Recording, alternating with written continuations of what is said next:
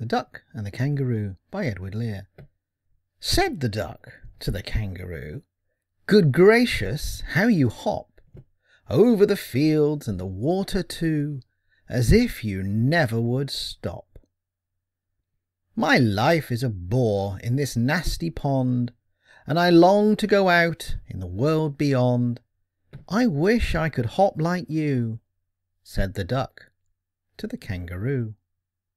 "Please give me a ride on your back," said the Duck to the Kangaroo. "I would sit quite still and say nothing but quack the whole of the long day through. And we go o'er the Dee and the Jelly-Bow Lee, o'er the land and o'er the sea.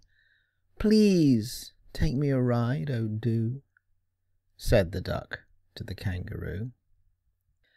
Said the Kangaroo to the Duck, "This requires some little reflection.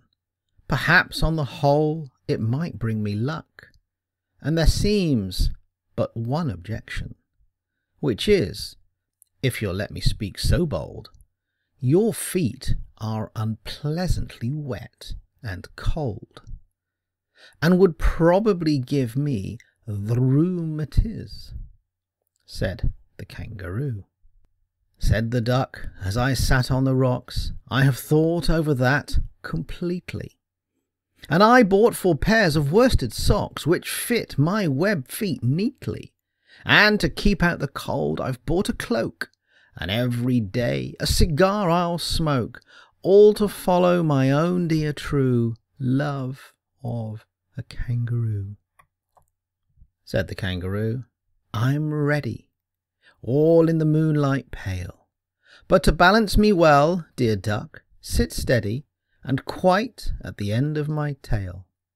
So away they went with a hop and a bound, and they hopped the whole world 3 times round, and who so happy, oh who, as the Duck and the Kangaroo?